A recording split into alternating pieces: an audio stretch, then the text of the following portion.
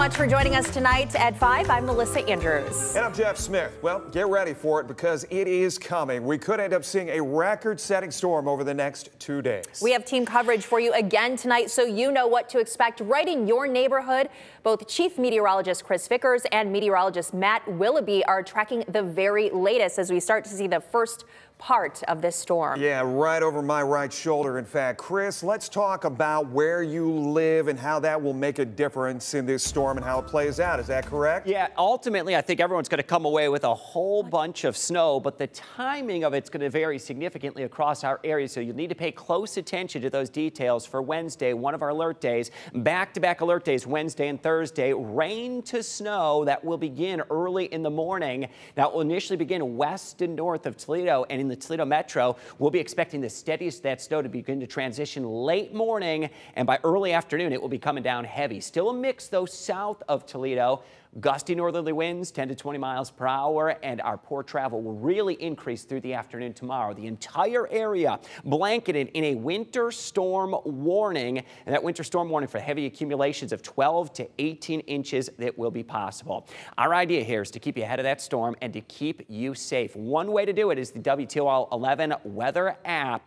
Let's send it over to meteorologist Matt Willoughby. Matt, you've really been amazed. I know you're a couple weeks into your job here, but amazed at the detail of what that weather app can provide. So dive into the details for us. Oh, yeah, Chris, this is an absolute beautiful and amazing app. But before we get into it, I want everybody to pull out their phones and download the app if you don't have it yet. It is a beautiful app to use, and it's a great app to keep you updated on everything. And with that, like I said, another reminder, download the app again. But if you need any shovel or snow blowers often, you may need to see if those are still in good condition. And number 3, don't panic. We'll get through this, I promise. And if you do, in fact, get stuck in your car or anything, make sure you have that car emergency kit as you go pretty much into tomorrow and into Thursday, and make sure you have extra gas for your snowblower. So just some tips just to prepare for this winter storm is make sure you have any personal snow shovels. Make sure you plug those in and make sure they are in good condition for tomorrow and even in Thursday. Now, if you are stranded, make sure you have anywhere from non-perishable foods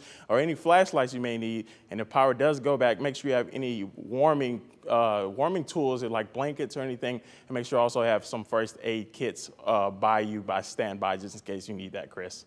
All right, Matt, exactly right. Of course, safety first in mind, and we're highlighting the impacts. And Matt, this is exactly why that 12 to 18-inch snowfall forecast remains unchanged, intact here from the WTOL weather team. And that is for the vast majority of the area. And as that storm wraps up, potentially near blizzard-like conditions. Coming up in just a bit, I'll highlight that full hour-by-hour timing because, as you'll see tomorrow morning, that's when the switchover happens. You'll see the details of that, how long it will last, coming up. I'll send it back over to you, Jeff. All right.